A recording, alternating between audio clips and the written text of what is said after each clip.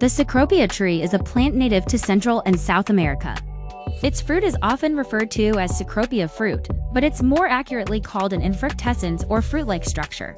It consists of many small flowers grouped in a cylindrical structure produced by the Cecropia tree.